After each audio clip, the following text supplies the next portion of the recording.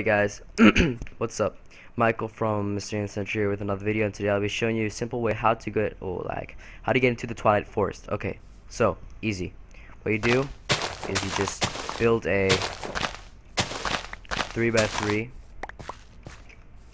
pole to ground. Then you place a water. Actually, whoops. Actually, you can build it one by one. Okay.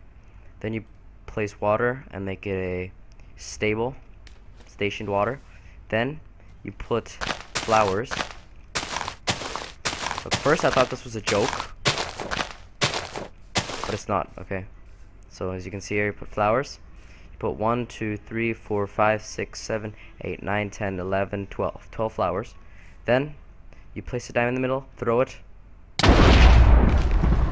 There you go. You get a, and you can just erase it, but you can. And then you get the portal. Now if I jump in,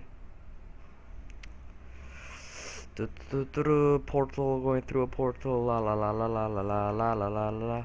Come on, get through the portal faster. This is taking forever to get through the portal.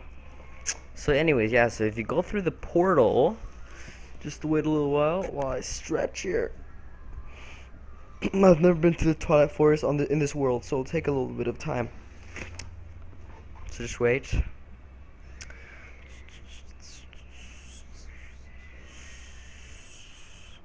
Alright, so pretty much when you do the portal, you go through and there you go. You're inside the Twilight Forest. There's going to be quite some lag if you start off using the highest graphics, fancy, and full extreme far, so that's why there's lag.